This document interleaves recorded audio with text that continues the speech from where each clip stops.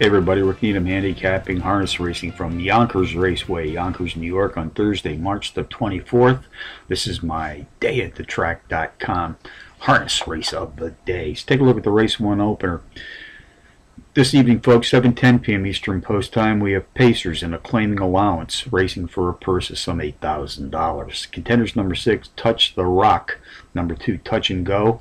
Number 3, My Brother George. And number 4, JC Kingdom. Number 6, Touch the Rock, has the top Harness Pro power rating in this pacing field tonight. Is the speed and pace profile leader. Hit the board in power run fashion in each of his last 3 outings, including back-to-back power run wins in his second and third races back. Trainer Thomas Melissi will send my top pick to the rolling gate this evening. In the last 12 months, he's recorded a stellar .409 universal trainer's rating, easily the top UTR in this field tonight. Number 2, Touch and Go, a 5-to-1 shot, has hit the board in power run fashion in both of his last 2, including a power run win in his second race back.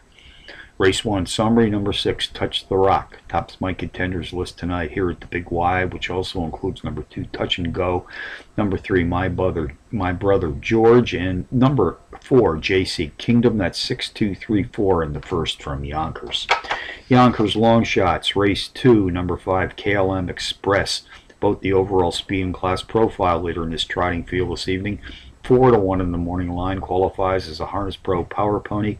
Comes off a power run board hit, facing slightly better company in his last start. Race 9, the 5-to-1 shot, number 6, Knocking Around, the overall speed leader in this pacing field this evening. Hit the board in power run fashion in each of his last 3, including a pair of power run wins, being embedded in this recent streak of racing consistency.